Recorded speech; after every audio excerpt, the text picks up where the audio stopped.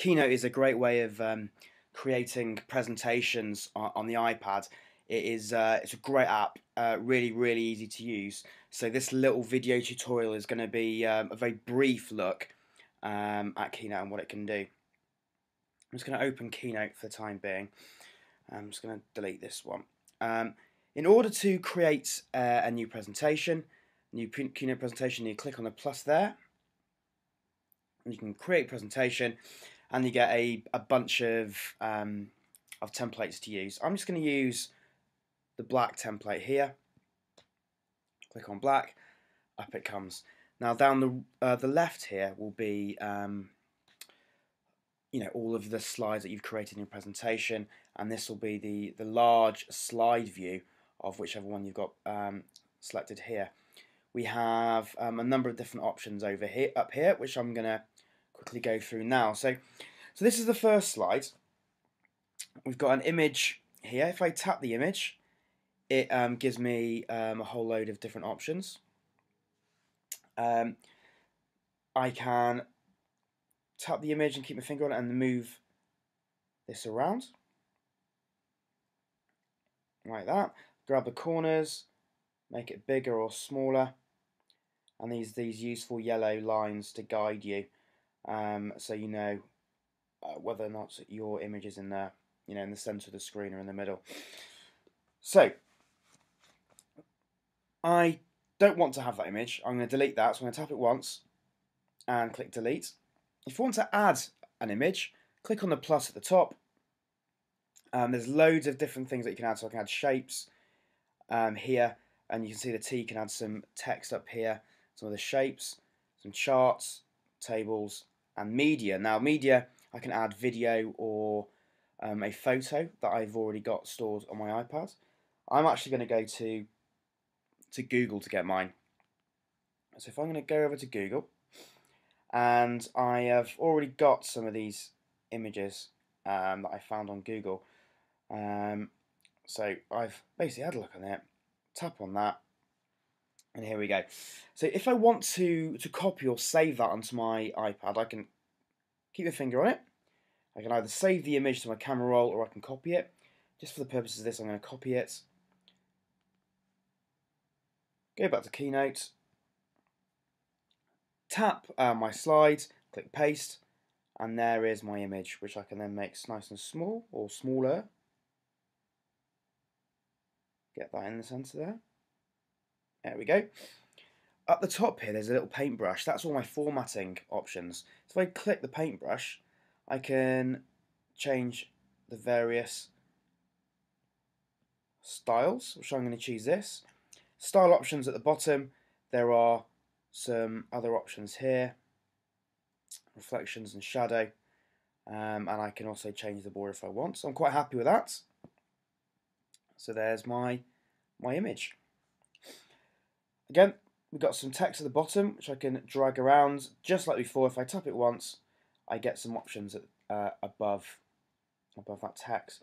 I'm going to double tap and I'm going to add some text. So I'm going to write iMac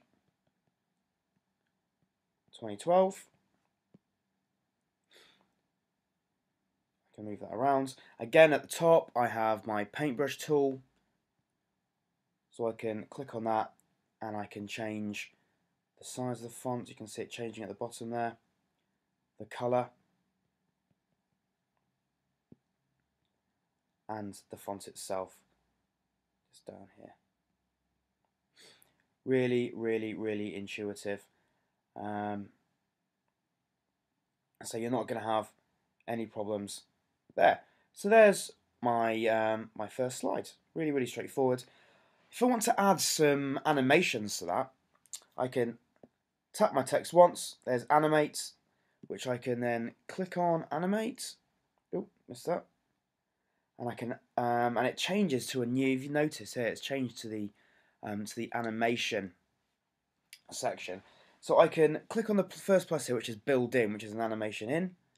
Click on that, and I can choose from loads and loads of different ones. I'm just going to choose cube for this. It gives me a bit of a preview.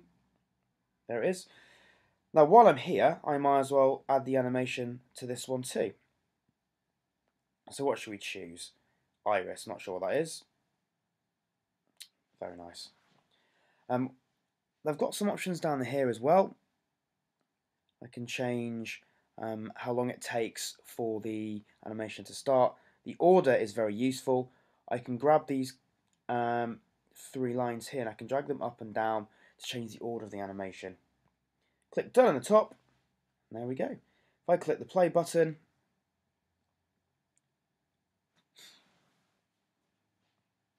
and tap, there we go.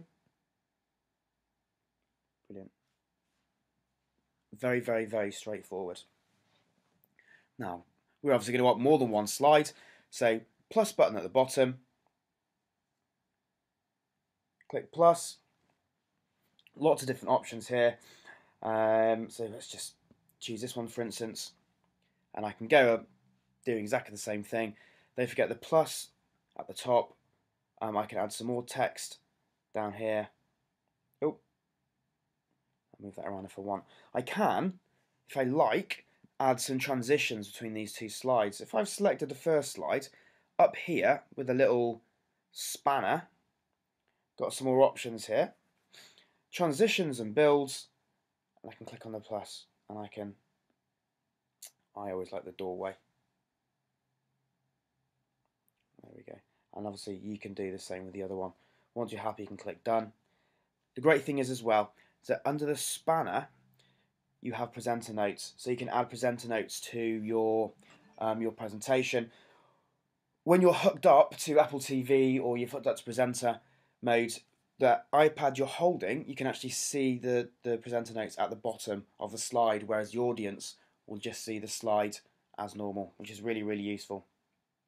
Now, you're going to want to, might want to hand this in, send it to someone. And what you can do, if you can go up to presentations at the top, click presentations, click edit, top right, select the one I'd like to do, and there's the arrow here. And I can choose to email the presentation. We've got another options here to open another app, which means I can open that in Dropbox, save it there. You can see a previous tutorial for that. If I choose email presentation, I can email it as a Keynote, a PDF, or PowerPoint. PowerPoint is useful because if I want to email it to someone who obviously hasn't got Keynote, they can open up in PowerPoint on their machine, on their PC, and the transition's pretty good. Not all the animations are the same, but it is very good. Anyway, there we go. Very brief introduction to Keynote. It is actually really powerful, so spend a bit of time having a look and seeing what else it can do.